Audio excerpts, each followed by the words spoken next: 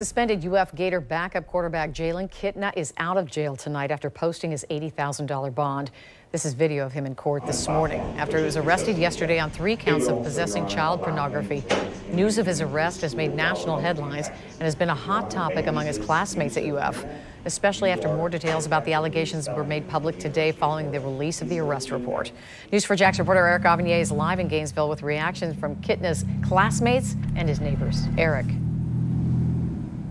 Well, here on campus, an overwhelming majority of students we spoke with were not only shocked by the arrest of the backup quarterback, but they were even more surprised to learn that he was able to quickly post that $80,000 bond just before 6 p.m. tonight. Kitna left the Alachua County Jail, presumably with his parents who flew into town from Texas. They were in court this morning during his bond hearing. Now, we showed up at his campus apartment about 30 minutes after he bonded out of jail, but it appeared no one was there. Neighbors we spoke with off camera say they were home when they saw law enforcement officers show up there yesterday morning to serve a warrant. One neighbor who did agree to speak with us on camera says he was shocked to learn his neighbor Kitna was in this kind of legal trouble.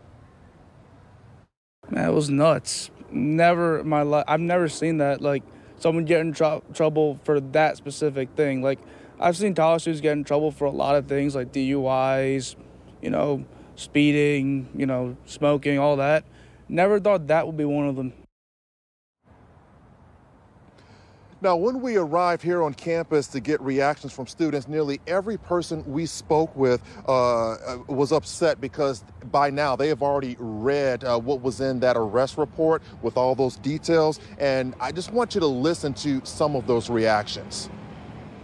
Stories have been spreading a lot, just like people sharing the news stories, and it's kind of just disgusting to see because it's such a terrible thing, and then just to see that such a prominent figure on our campus was doing it, it's kind of just disgusting. It's a pretty big disappointment.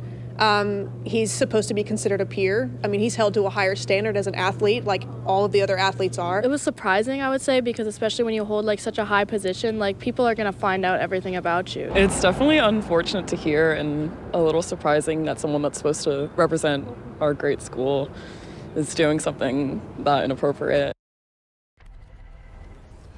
Right now, Kitna is being represented by 2 defense attorneys, one of which has a history of taking on cases involving high-profile athletes. Reporting live from the campus of UF, Eric Avanier, Channel 4, the local station.